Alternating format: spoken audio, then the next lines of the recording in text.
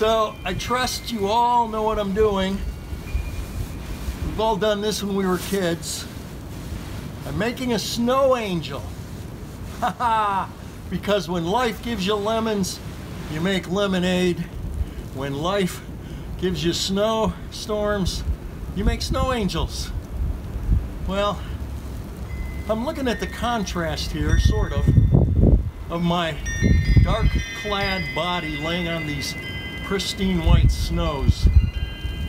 I think of the scripture that says, though our sins were as scarlet, through the blood of Christ they've been made whiter than the snows.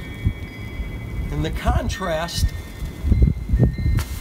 of my clothing here against the snow really doesn't even do justice to how starkly my sins compare to the purity of Christ. And yet, in Christ, we've all been made whiter than the snows. That's what motivates us, that's what moves us, that's what compels us to worship the living God.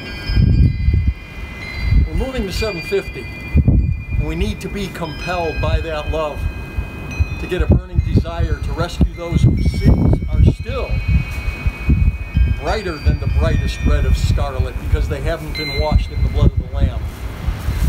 So let's think about that. Let's pray about that. Let's do it. And then let's get to removing the snow.